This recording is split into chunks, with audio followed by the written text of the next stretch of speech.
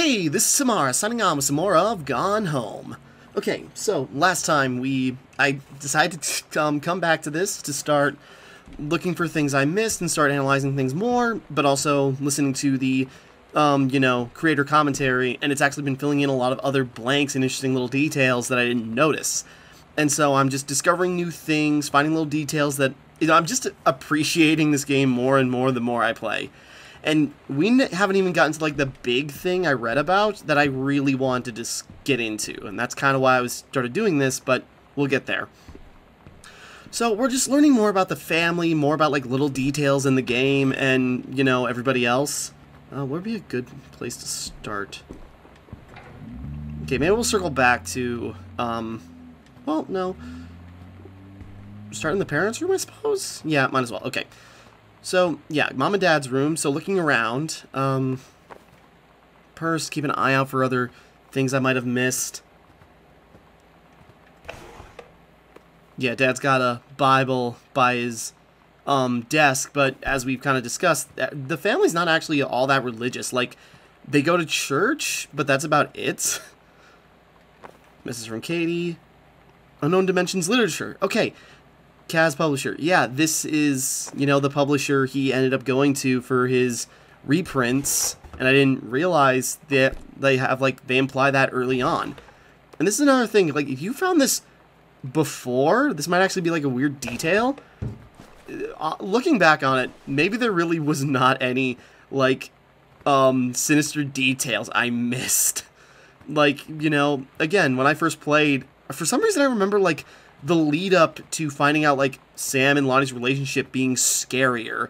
Like, I thought, like, there were implications more, like, Sam was trying to, like, lead Lonnie into something dark, and, they're just into occult stuff, and it's totally fine. What? The life cycle of the condom. Oh, barf. Kate, put that down. The life cycle of the condom. All right. By Carla Zamanja. Is as follows. Initially, the condom was a separate plot point. It was an actual plot point. We gave it to Lonnie, and we had Sam find it in Lonnie's purse, and it made Sam worried. What the hell she was doing with it, etc. And that was sort of a wedge to drive them apart when that was the storyline, which it no longer is. And because we decided we hated it. Yeah, it would have been unnecessary. I had already made the condom asset, which I'm actually really proud of. I really like that condom. It's really good. Also, I think Nero is a really good brand for a condom. Anyway. Yeah, it's a play on Trojan and everything, but it obviously works. But it's, it's the whole, like, notably decadent, right, it's like, yeah. Anyway, I like it. I'm proud of this thing. And the specular on it looks really nice. That's not good. I don't know. So we had this, extra asset lying around, and we were like, we were all, oh, it's a shame that it's going to waste, but, whatever, sometimes things don't get used. And then we remembered the horror of digging around in your parents' drawers and finding their condoms and stuff and being just utterly fucking horrified. And we decided we would give that to you, the player. Fair enough. I'm not going to comment farther on that idea. Anyways, moving on. So, yeah, and again, looking through, more of their stuff. Bridge on the River Kwai, Silence of the Lambs, more of Dad's movies, and then Mom's movies, let's see. Trying to read that. Wait, Jeopardy? They had somebody relative on Jeopardy. Sound of Music, yeah, Mom's movies that are all handwritten in, her very, like, decadent script. So that's cool. And again, it just goes into how much detail there actually is in the game. Every character has, like, distinct handwriting and personality. It's so cool. Okay, anyways.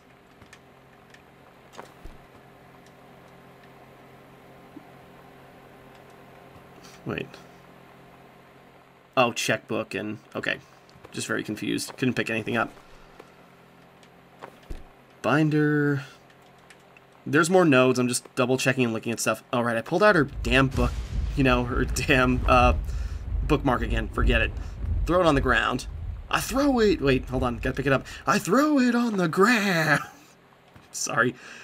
Oh, yeah. Mitten, which must have been their old cat, and we found, Mitten the collar they had in Sam's room. And, whoops, no, I'm sorry, Mitten. Aw, Mitten. Sorry, Mitten. Just still looking, and then this node. One of my favorite things that came out during development was someone wrote an email mistakenly referring to Mittens, and Steve replied in the voice of Katie, saying, "It's just Mitten. She's only one cat, Mom." I love that so much. Okay, what else is there? Just looking around a little bit more, trying to be extra thorough. Whoops. Any more commentary nodes? There's a trophy for finding all the commentary nodes, and I don't think the modifiers we've added will mess up, you know, some of our other things. So, you know, trying to get a couple of our trophies. I'm not trying to 100% this. I'm not going for the speed run. But again, the fact that you can speed run this and they acknowledge that is really cool.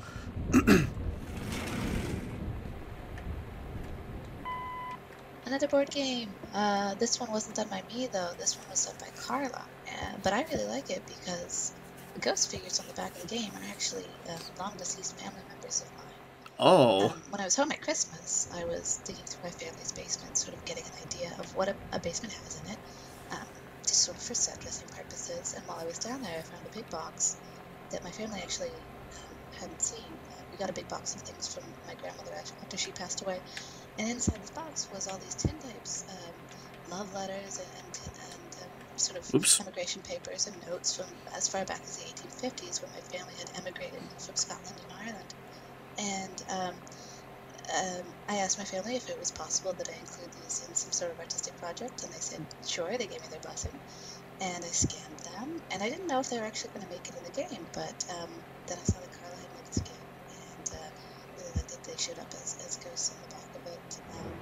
And it's sort of, I think, a nod for idle thumb systems who really feel quite passionately about ghosts, as it turns out. Surprise!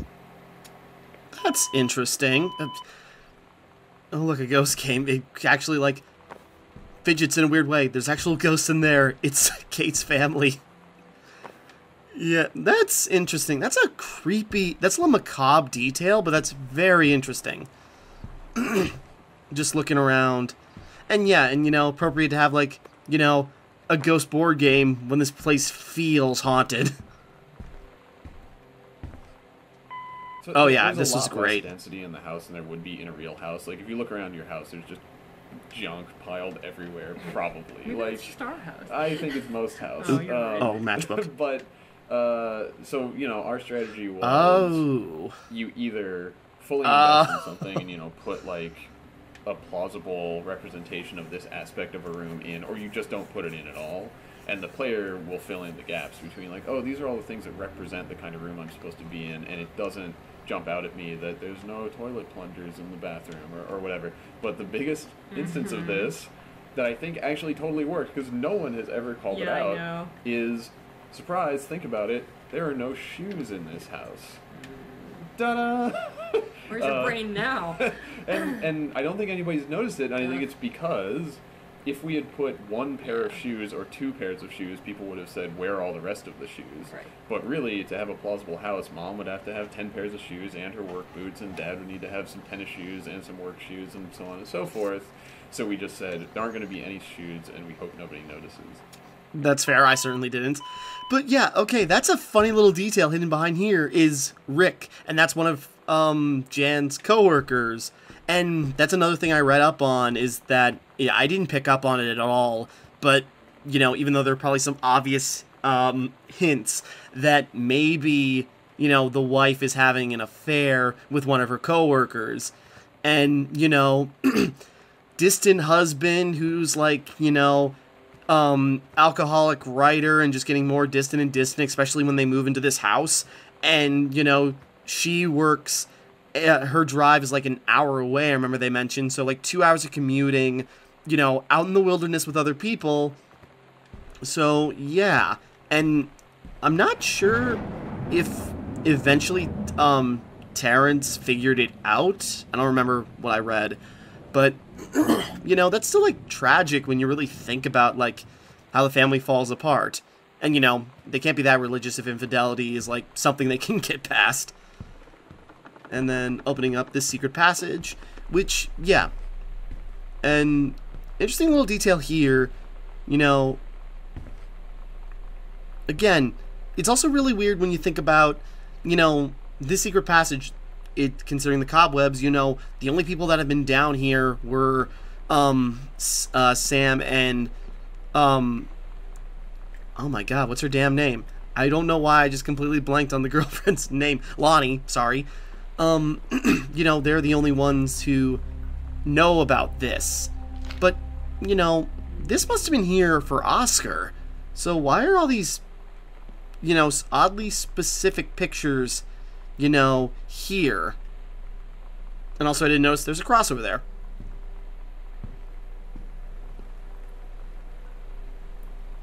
I'm waiting for something to happen. Yeah, then the light goes out. Which I've heard some people say, like, oh, there's a light that goes out and it's a jump scare. But that's the one? I would have been terrified if I had not known about this. But, yeah, I figured this out because of a node somewhere else that the commentary track goes. They talk about, like, random sound effects and events. And, you know, sometimes when you hear your footsteps loud and clear on certain areas and surfaces, or when lightning strikes or, like, weird cricketing noises happen, it's all random and set to like different intervals, except for this little, when you look at the cross, it triggers that light to break.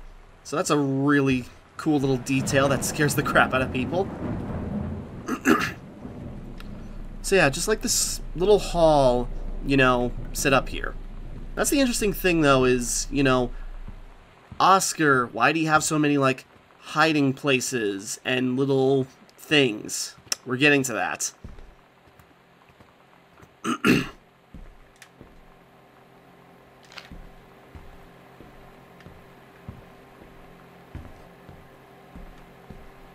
Even the footsteps I'm hearing right now scaring the crap out of me. Yeah, randomization, this is it.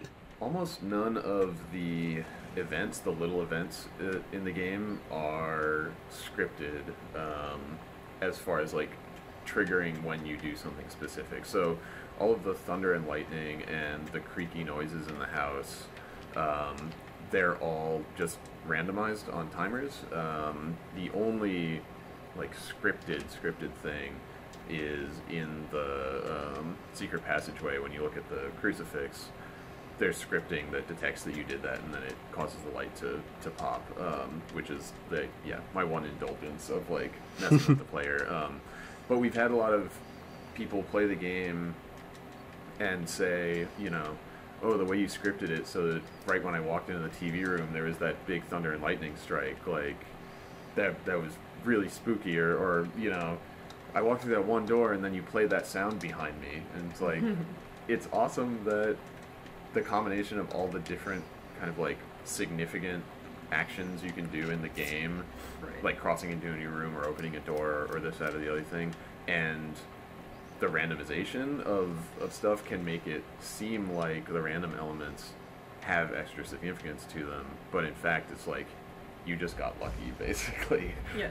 Yeah. Because like, yeah, it's just because there's enough random things going on, and you can do enough things that eventually some of them are going to line up, which is, you know, cool. Yeah, so that's a really cool detail. You know, and it's super effective. This keeps scaring me, even though I know there's nothing here.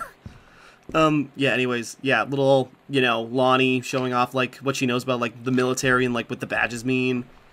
And there's a trophy I remember reading that open up this passage from this side, but I'm not sure. It's like a code here or something I'm missing. I'll have to look into that real quick. But let's move on a little bit more. Nothing much in Katie's room. I should also, like, go back to look up, you know, the next... Richard, that must be Rick. That's why she gave him the glowing review. Oh, boy. Potentially.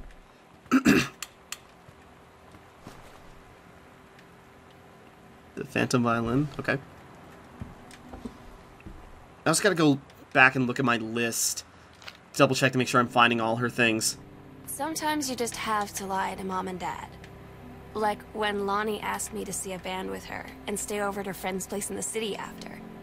That's a lie to Mom and Dad's situation. but it was so worth it. The girls on stage were just so loud and real and awesome. And everybody was moving together like one huge tide of sound. Between two songs, Lonnie leaned over and said, "How do you like your first show?" I was so happy. I felt tears starting in my eyes. And then she up and hugged me. Sorry, just listening to them, but also we heard that one before.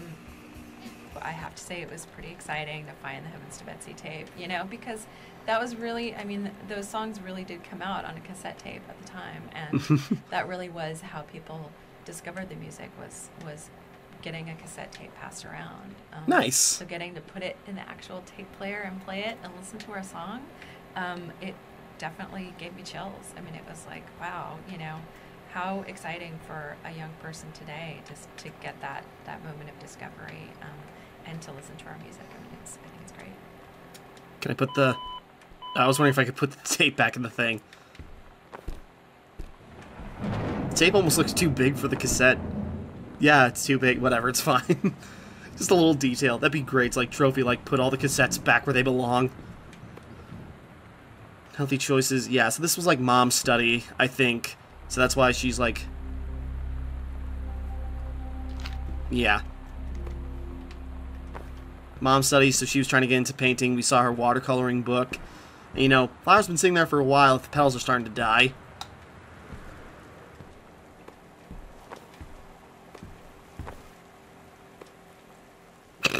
Did I miss this? Or... Then things really heated up. Yeah, Mom being dissatisfied. Okay, the Wildfire book. Oh, man, look at this thing. Yeah, this was another one of those situations in which I totally felt like a weird creepo when I was doing research. And there was a lot of really horrifying romance novel covers. This poor guy was on somebody's Flickr account that was allowed, that was Creative Commons Attribution licensed. And I think he was playing volleyball or something. I don't know. So you just put suspenders Yes. on him and put an axe in his hand, and now he's a fireman. Yes, I did. It's the I best. did it, and I will cop to it, and I do it again. Also, as I recall, because I'm a noob, I initially picked total bondage suspenders. That's true. I You can actually... So you had started working on it, and I went upstairs, and then I came back down. And like Yana and I were like, you know, we're all like, what should we do for this? And thing? I was like, yeah. those are fucking leather daddy suspenders. What are you doing? And what I should have said is, damn it, he noticed. You can actually see, like, how it's, like, it doesn't quite fit. Like, you can just see how they're, like, edited on. Oh, boy. I think I completely missed that, did I? Oh, jeez. Oh, this is so good. Okay. Let's see. Attic. Still gotta get the attic key, even though I know where it is, but we're coming to that later. Hold on. I'm gonna quickly look up Katie's room. Hold on a second. Just a second.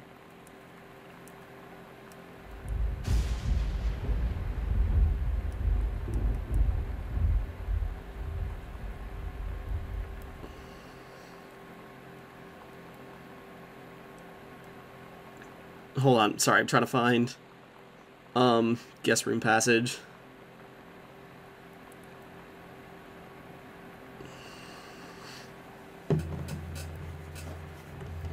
Oh no, come on.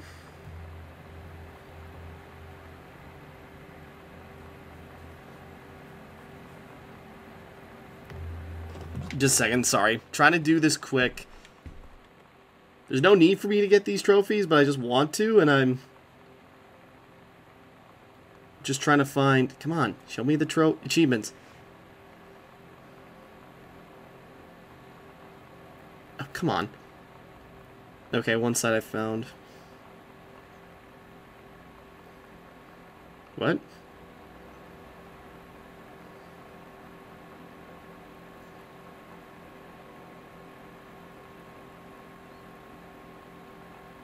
Hold on a second. I just stumbled upon something.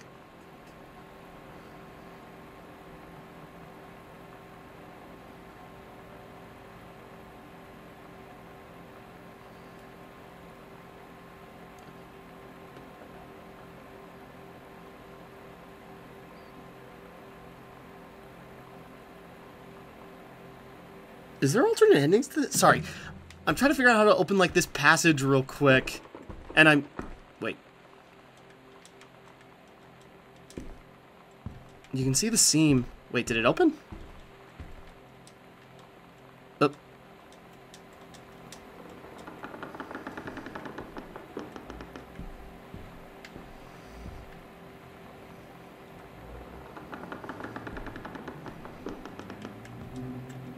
It kind of opened. Come on.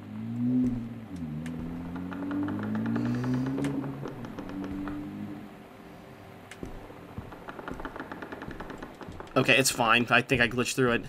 Is there a secret way to do it?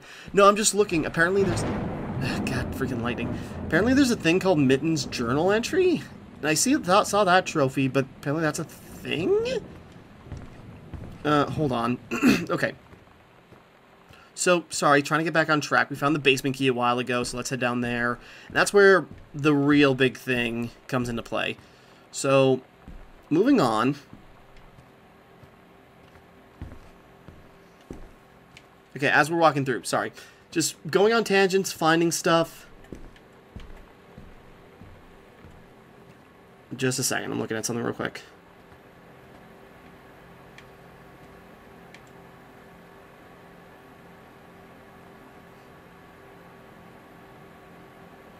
Oh wait, hold on a second.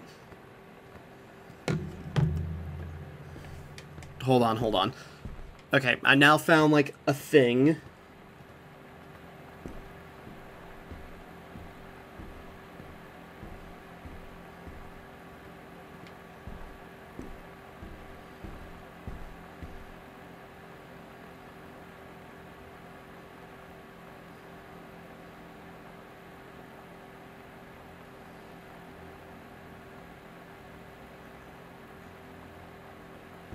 Okay, hold on. Sorry, I'm just reading some stuff. Now I'm scared. Okay, hold on. Figured it out now. Katie's room, real quick. Sorry, I'm also trying to find, like...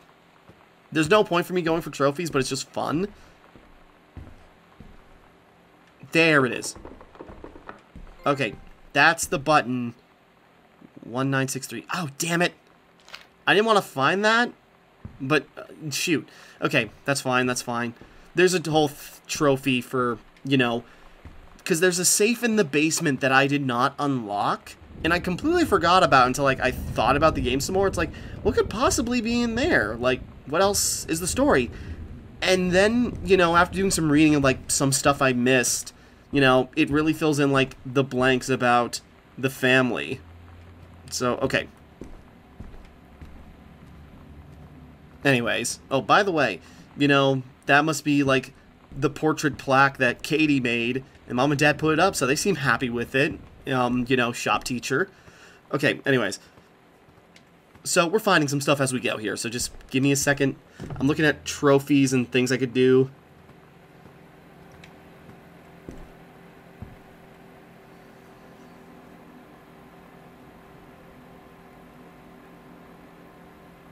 Okay. Sorry, we're going here. I messed up. Doesn't matter. There's one trophy if you can open the safe without, like, finding... There's a way to find the combination, but that confirms it. But, you know, not necessary. Composing the ambient exploration tracks definitely ended up being the weirdest part of creating music for Gone Home. The audio diaries tended to take precedence since they had such clear criteria for completion. So the ambient... Oops. It's different now. I mean, we still hang out all the time like before. I think we've seen this one. But now when no one else is around... Okay, yeah. Composing the ambient exploration tracks definitely I feel ended like up I'm missing being the something. weirdest part of creating music for Gone Home. The audio diaries tended to take precedence since they had such clear criteria for completion, so the ambient tracks were the last things I did. I spent so long immersed in the logs, which were very specifically timed, that to suddenly shift gears to creating these slow, standalone 5-minute pieces was surprisingly difficult. I remember giving Steve a first stab at the ambient track for part 2 of the game, and I didn't hear anything back about it. When I eventually asked if he had any feedback, he said something like, "Oh yeah, it's great, I just slowed it down by 50% and it totally works," which cracked me up, because I definitely didn't have that in mind. But that's one of the great things about collaborative work, so I just went with it. I ended up doing a number of further revisions where I'd alter elements of the original version, specifically to affect how the 50% slowed version would sound. It was definitely a new experience for me, writing bits of music and trying to imagine how they would sound after it's been considerably distorted. It got weirder though. The ambient track for part 1 ended up being a backwards version of the slowed down part 2 track. And again, there were elements that sounded good at 50% slow forwards, but not at 50% slow backwards. So again, I went back to the original track and started altering elements so they would sound better at half speed in reverse. I don't know if that's a thing ambient composers end up getting used to, but for me it definitely felt like going down the rabbit hole. Alright. And yeah, looking back at these again, and looking at, some of Katie's stuff, first place ribbons, and, we see her trophies upstairs. She's like the model, model kid. She's the stereotypical girl, I guess you could say. And Sam is like the deviator, the rebellious instigator. One of the larger assets that we needed for the basement to really give it character and personality was a furnace. And when we were initially thinking of the furnace, Steve had mentioned to me the furnace from Home Alone, which if you're from... Of course they did. If you grew up in the 90s like I did, you know exactly what I'm talking about. So I did a lot of research and looked up stuff that could kind of evoke a similar feeling. And we finally settled upon octopus furnaces, which are like... they're thematically and time-wise very appropriate. They're these giant hulking monstrosities with all these arms covered in asbestos. Really perfect, so we ended up modeling one of those and put it in the corner, and I think it turned out okay. Yeah. And so that's one of Oscar's old books, because, it's one detail he owned a pharmacy. Reed College. Yeah, so she was accepted into a place. So stupid sometimes. I was telling Lonnie that I got into my college summer program thing, and I was all making plans like, you should come visit me, stay in my dorm room. But she said, Sam, I ship out on June 6th. I was like, ship out? To where? Military. Sorry, just going over stuff. So 2 things. 1, Mom's Canadian. Yay! Did I miss this? Mom didn't start out Canadian. Oh. The reason that Mom is Canadian is because Kate Craig and Emily Carroll are Canadian, and did I completely miss that? I remember seeing this note, but I didn't see that envelope. In the That's development interesting, of the though. game, Emily did Mom's handwriting. This is before she did any of the UI text during the Right, and it was before we decided that all the moms were going to actually be written by moms and all that kind of stuff. Integrity in moms. And so we had the answering machine note in the foyer, and there the line, what's the actual line that's there? It's like Neighborhood. Right, yeah. So the line on the thing is like, Daniel from the old neighborhood call him back. And we gave the text to Emily, and she wrote it out longhand and gave it back to us. And then I looked at it, and I realized that she had inserted a U into the word neighborhood. Because it's what you do. Because of being Canadian. And so, to fix that bug, instead of removing the U, I said, bug fixed, Mom is now Canadian. Alright, perfect. Okay, sorry, going over some stuff as we go. So, yeah, it was... And I kind of I glossed through it very quickly, but yeah, this is the note from Terrance's dad, Richard, who, is very condescending about, like, his books. Like, I read it, it's not that good, you can do better than this. Like, it even says at the bottom, you can do better, which is what's written in Terrance's study on, his little crazy board. So, that's condescending, and that's, Richard is like this big, like, professor and, doctor, or PhD? Doctor, right? Yeah. So he's, got such an important role, and Terrance can't live up to that. And, Richard likes to remind him of that. So, tensions in the family, which I did not piece together for some damn reason. Even though it's like the things are so obvious. And then over here we got, Oscar Mason's had a pharmacy in town. Soda fountain, whatever, yada, yada, yada.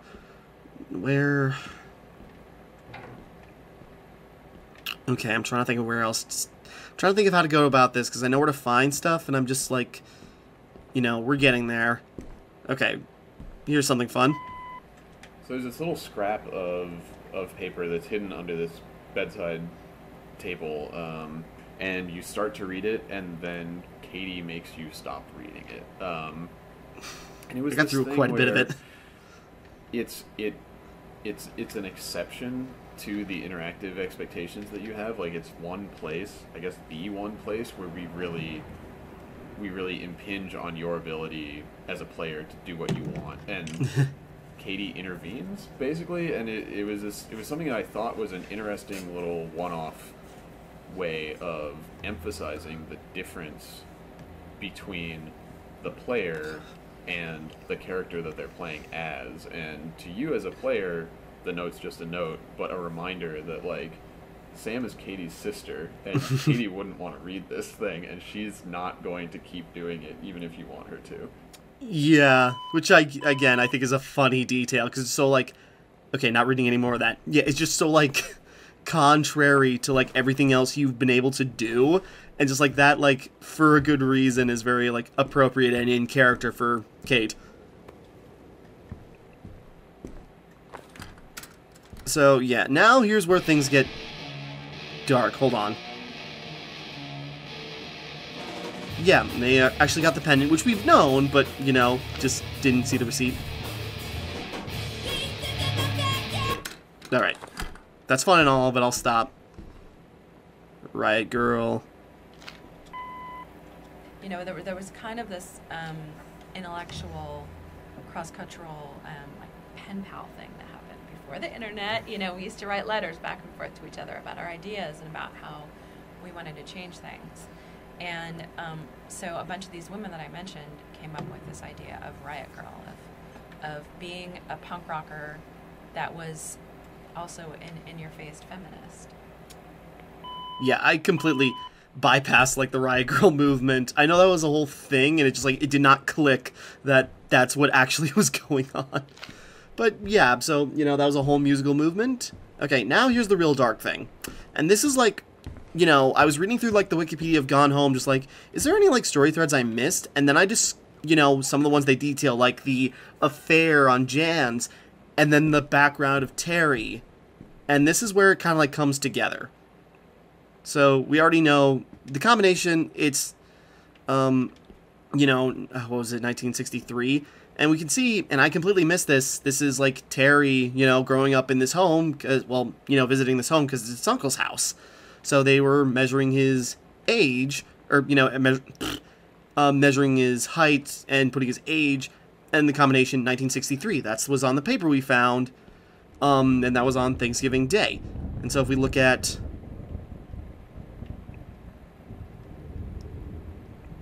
open that up. Lots of bottles. Hydrogen peroxide. Trying to get it to spin right.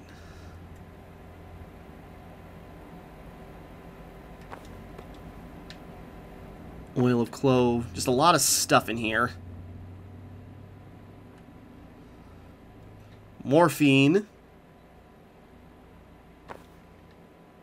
Lots of needles. And, you know, locked away in a safe and a tourniquet. I suppose that's the most obvious thing. So the pharmaceuticalist had a drug problem. But that's not all. Oh, god damn it, I can't read that.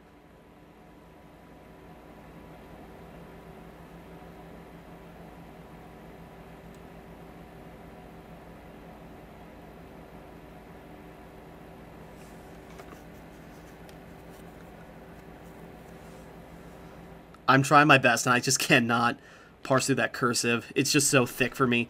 But, okay, I read, like, what it's supposed to say, like, off, you know, on a different thing. But this, I think it was Oscar, you know, writing to his wife, and it got returned to sender because it never got to its location. But this is basically, like, an apology letter, kind of like, you know, Oscar saying, can you forgive me? I'll do better, if I can remember the exact details. And, you know, it's like, I should look up what it actually says. Hold on a second. Because, sorry, I cannot read that cursive.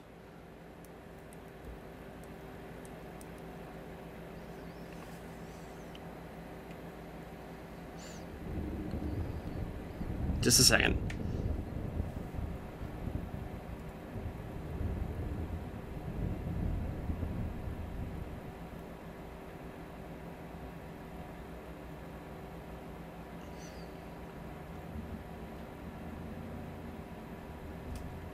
Okay, I can't find, like, the text. But, okay, basically it's like it's an apology note. But for, you know, you can discern from this, drug problem.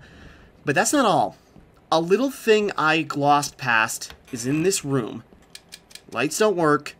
And then there's this children's toy. And I completely glossed over that because I missed this stuff.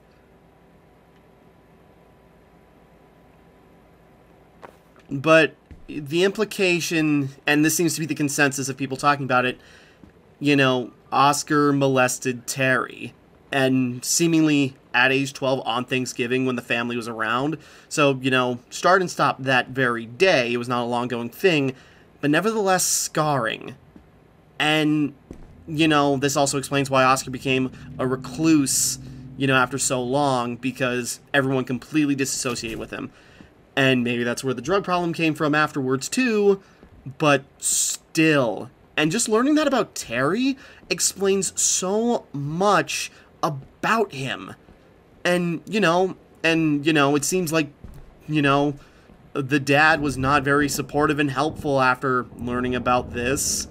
And either this is, you know, Oscar's portrait of his brother, or maybe that's just like Terry, like maybe just like in a fit of rage broke the picture of his dad, because it seems like he's never been supportive, especially after that incident.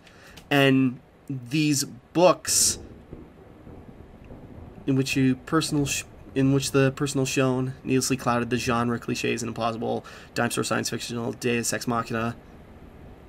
Okay, but when you think about Terrance writing several books about like going back in time to correct a mistake, and the last book, especially the third book, which is what was it called? The Accidental Warrior or something, or at least that was the working title. But it was about, you know, the main character going back to save himself.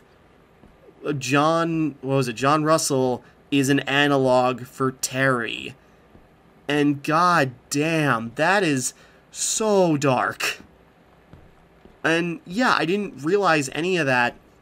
Even if I had opened that safe, I still don't think I would have figured it out. I might have figured out, like, oh, drug problem, and then that might have been, like, it. I wouldn't, because I can't read the cursive, I could not have, like, pieced it together further. Yeah, but Jesus Christ. You know, again, Sam is the story that's told to you, but Terry has a story that's, like, buried underneath, like, all these different pieces in this house.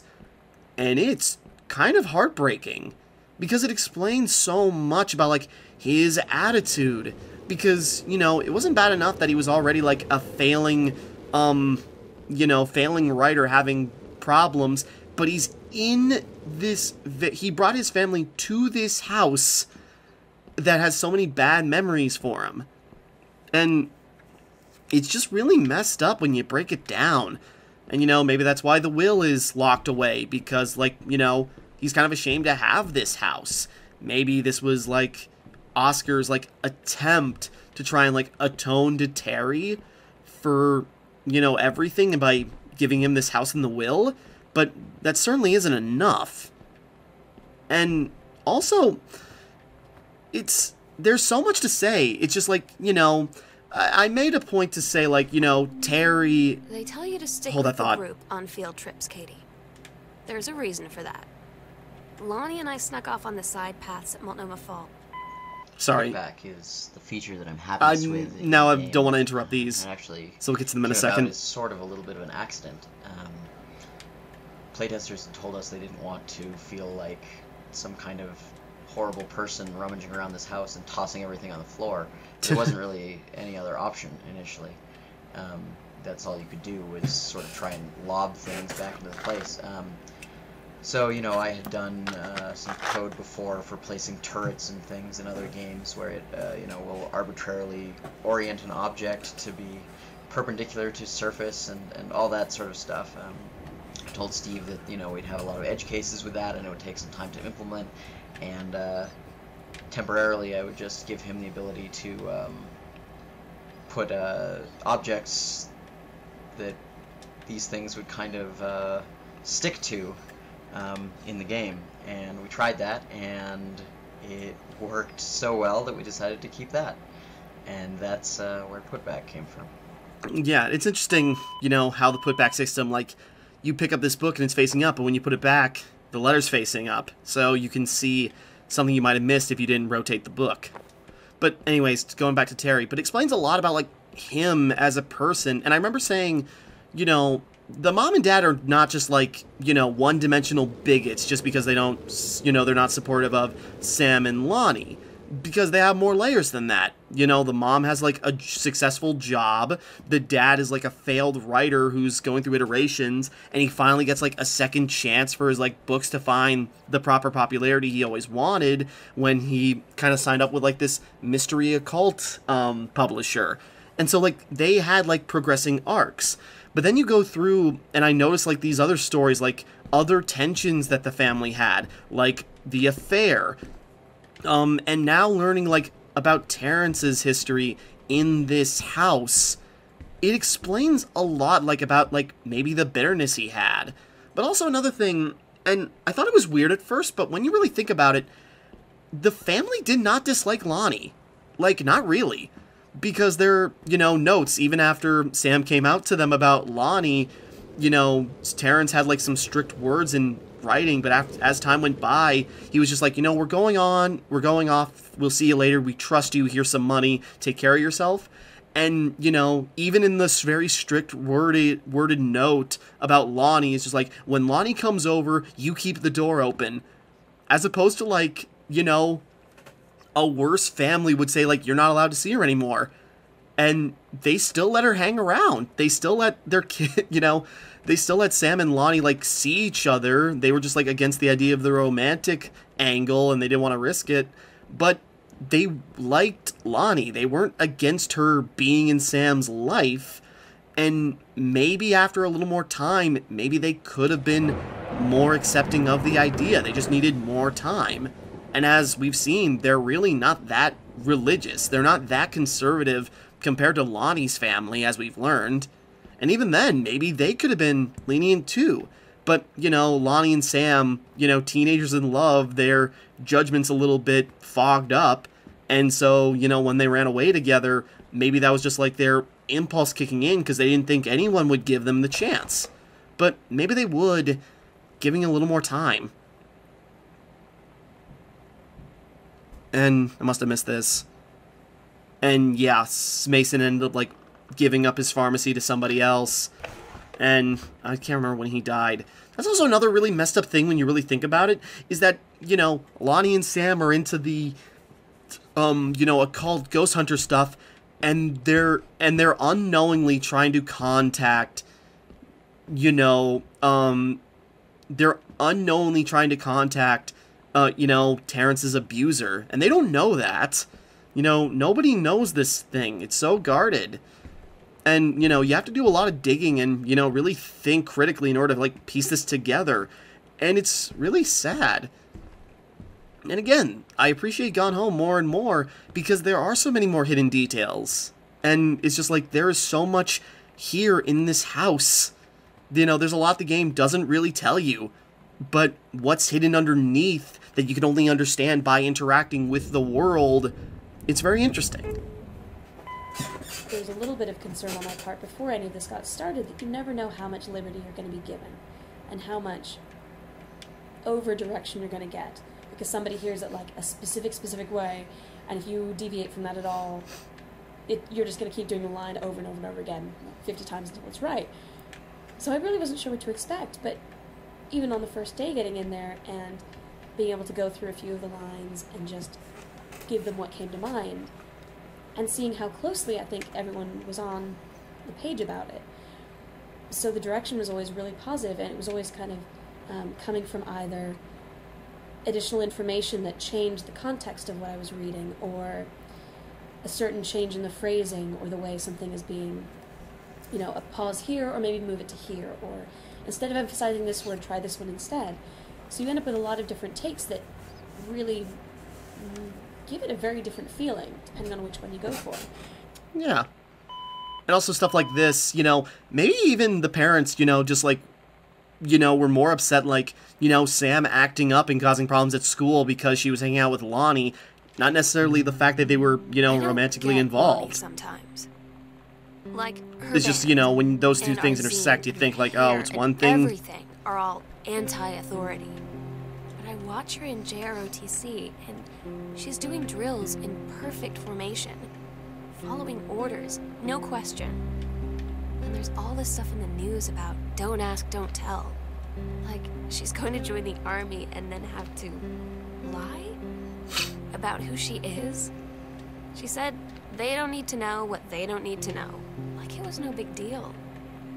This from the girl who trashed her locker to, like, defend my honor.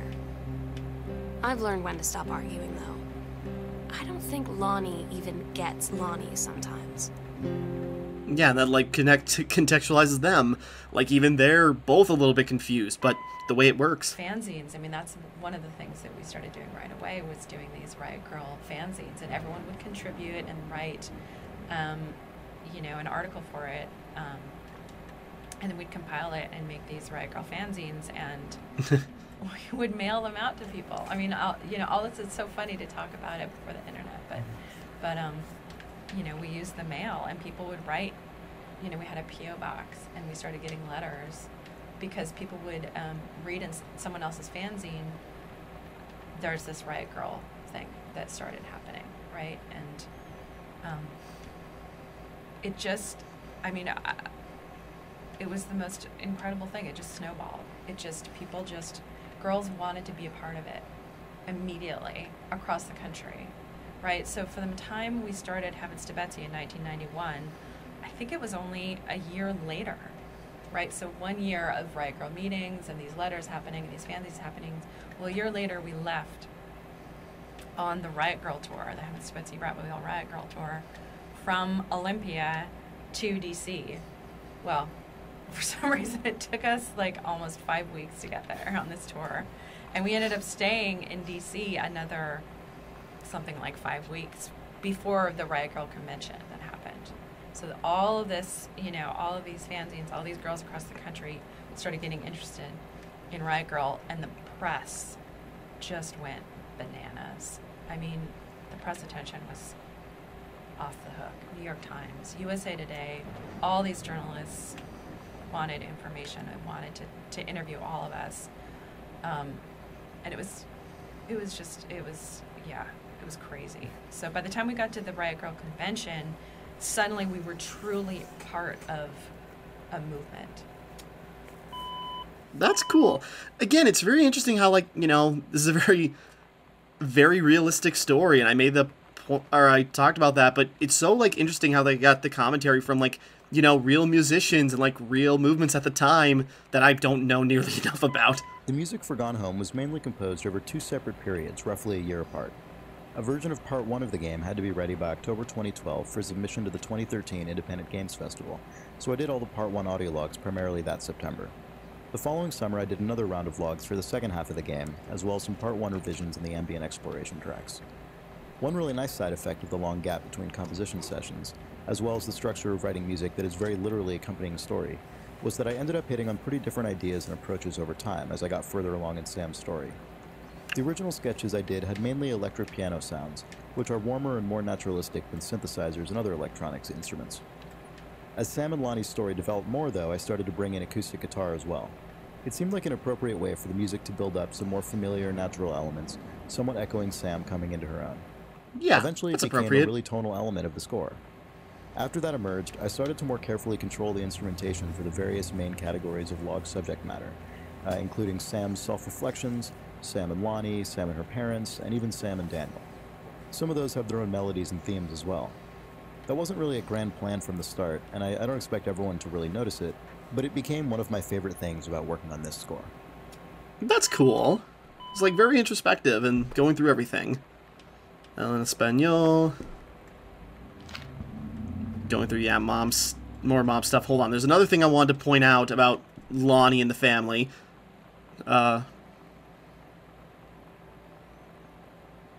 Oh, yeah. Didn't really register, this was, like, Mom's thing. And maybe this was her getting ready for her date with, you know, Rick or something. So that's, you know, interesting. Yeah, I'm talking about, you know, the tensions. Yeah, and there are some things, at least from what I found, maybe I'm misunderstanding, since Lonnie and her dad are, like, working on a motorcycle. It seems like they get along. I like to think. But another thing I want to point out, though, real quick. You know, again, I think, you know, the Greenbrier parents actually do like Lonnie to a degree, because it was Lonnie who picked up... Yeah, wasn't it Lonnie who picked up the skull? Am I misremembering? Shoot. I'm trying to remember, because I thought... God damn it. I'm trying to remember. I want to say this so confidently, but maybe I'm wrong.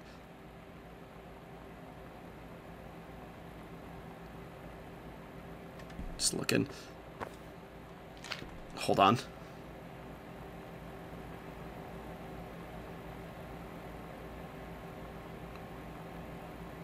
Yeah, psycho-Christian... Yeah, so, you know, the mom is, like, very frivolously religious, but the dad is, like, a little more lenient, it seems to be, just, like, military. But, you know, it seems like Lonnie having the necklace, she does have faith of her own, but it's not as, you know, aggressive as her mom seems to make it. And goddammit, I can't remember. Yeah, I'm trying to remember. I thought it was Lonnie who bought this skull. I could be wrong, or maybe that was Kate, and I'm just not paying attention. But if it was Lonnie, you know... they would, like, keep a souvenir from Lonnie just, like, in the living room, you know? And, yeah, it's just... again, there's a lot more depth to the parents than just, like, you know... So earlier in an earlier version of the story in Gone Home, Sam and Lonnie got caught together, and Lonnie's dad was... like an asshole about it, and threatened to send Lonnie to live with her mom in Florida. And we cut that. It was too melodramatic, and it wasn't really interesting. It was an external force that was acting on them, which I wasn't super excited about in practice, and so on and so forth. But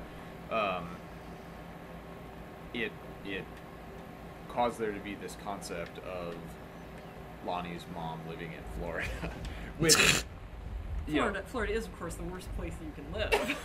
Well, let's not assume.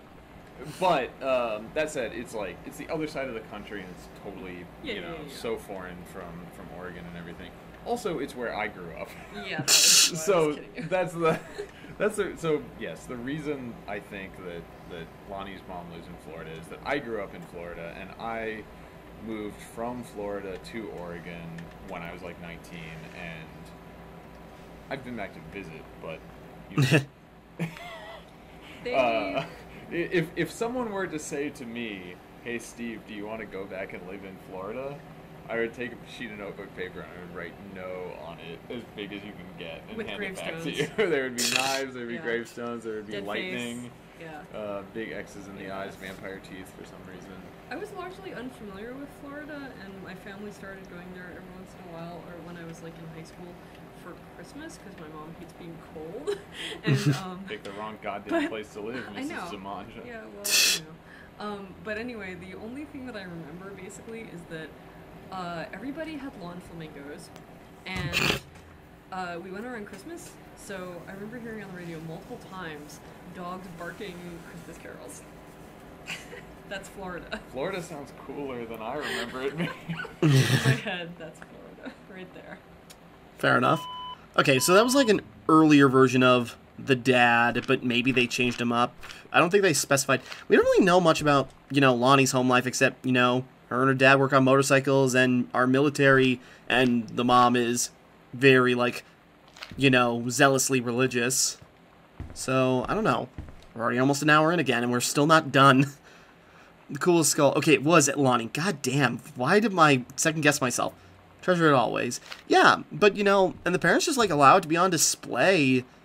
You know, it clashes with, like, you know, it clashes a bit, but also, like, you know, they're just like, oh, it's a nice little decoration. It's flowery. And so, like, again, I do think the parents did like Lonnie. It's just when they started getting in trouble together, that's maybe where a lot of the tension came, and then also like the old-fashioned like ideals of them.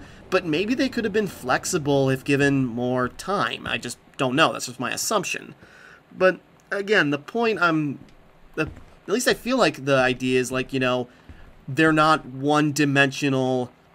The parents aren't meant to be like completely like one-dimensional, like you know, closed-minded bigots or anything. They do have like their lives. They do have their, you know, ideals, and they do have their flexibility. Yeah, I didn't realize, yeah, must be like the show they went to. That might have been the date with Rick. Get away. There was something else I could grab. So that's why she dolled up herself, and maybe if they got a matchbook from a hotel, if that's what that was. All of the sliding doors that you see in the game are actually, from a code perspective, drawers. That's actually really funny. Made a thing that could slide along a track like that for the purpose of making drawers. Steve took it and, as designers are wont to do, used it for his own purposes and came up with sliding doors in our game. All right, yeah. So just again, it's also fun to like hear like the design process for like how this actually all works. Okay, I think we're gonna wrap up here for right now. This is going a lot longer than I meant it to, but this is exciting. This is really cool. Like, you know, fleshing this out in some weird ways. Again, there's so much more to this. It's so much more than just like a, you know, there's much more to this than just walking.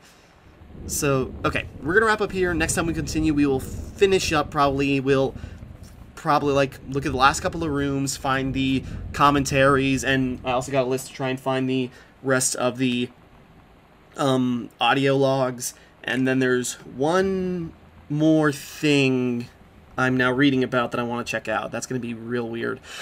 Okay, so until next time, thank you for watching. Hope you enjoyed. Like and subscribe and all that. This is Timmara, signing off.